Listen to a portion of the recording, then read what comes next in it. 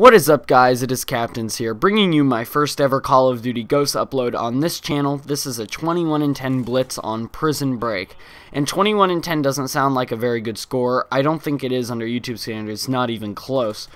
But I was under some tough circumstances in this game. I was playing solo, and we were unable to win, and the enemies I was facing were pretty solid, so it was pretty difficult to do well in this game. I ended up having an okay score. I would look for more gameplays, but I was basically playing for an hour, and I had to kind of get a gameplay really quick that I could use to make this commentary, because I really wanted to upload a video again. I really enjoy this game too. I know there's a lot of people complaining about the map size, and you'll see in this game the map size is a problem. Like right now, you see I can't find anybody.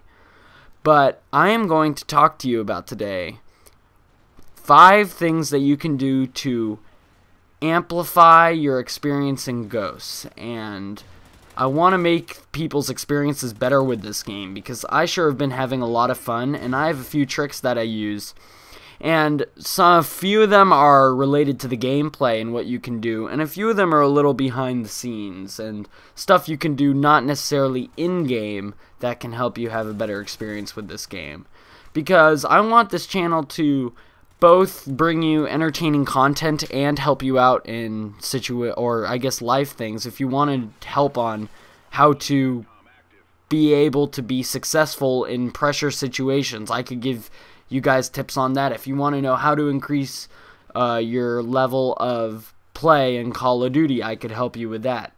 Or other things, I could help you with many things. So if you want me to help you with something, leave it in the comment section below. I could do pretty general subjects.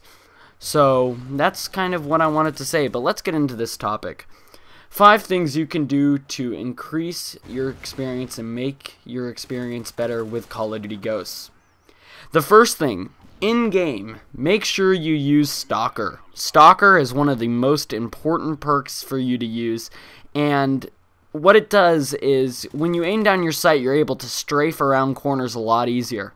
And the reason why this is so important is because if people are camping in this game, strafing is the best way to take out campers in corners, because they won't see you coming around that corner. You already have your sights aimed down, so you will have the upper hand on all the campers, and the camping problem no longer becomes a problem. If they're camping and you use Stalker, it turns into an advantage for you, because you have the advantage on the gunfight if you're using Stalker.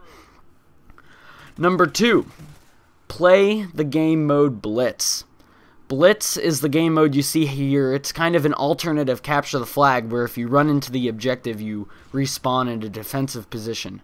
And why you need to play, or you don't need to play Blitz, but why I would recommend playing Blitz, is because people tend to rush in this game mode more than other game modes. I've played Search and Destroy. People are camping in the back of the map the whole game. I've played Team Deathmatch. People are camping in corners everywhere. But you're watching this gameplay, and people are running around in this game because you have to go to the other team's spawn if you want to play the objective and if you want to win the game. So this is a great game mode if you want to limit the number of campers you're going to play against in a lobby. Obviously, there is no way to completely avoid all the campers, but from my experience, this is the closest game mode you're going to get to eliminating all the campers. Number 3, sorry, we're not on number 4. Number 3, try the Honey Badger. This is the gun I'm using here, and this gun has a lot of recoil, but you will be very successful with it. It has a lot of damage, high damage output, and it's very beast at close range. It is hard to beat at close range. So you see these gunfights I'm winning. You'll see another one coming up in about a sec here, that it's really easy to win. And with the built-in silencer, you can put 2 attachments on the Honey Badger plus a silencer, so you could put 3 attachments on the Honey Badger. And it's a really easy gun to use. I think if you are a beginner or intermediate at this game, this gun is the gun to use for you. But one bad thing about it is its recoil makes it hard to use at long range. But this is the gun I would use if you're looking for help. Number 4, this is number 4. I would play with friends. This gameplay also shows why you need to play with friends. I was playing solo in this game, and I was the only one relatively doing something on my team. I know I didn't get a lot of captures because I was frantically trying to switch back and forth when playing defense or offense based on the flow of our team. But if you play with friends, you will not lose a lot of games. And most of the games I lose in this game are to parties of people. So if you're going to play with friends, you're going to have a lot more fun in this game, especially since usually your teammates are not going to be as good as you. Oh, look at this maniac here. Oh my goodness. But your teammates usually aren't going to be as good as you when you are playing solo. So if you play with friends who are equal to your level, then you'll have a lot more fun. You'll be able to play a little better throughout your game. And this last one I would say is very controversial because a lot of people hate this perk, a lot of people like this perk.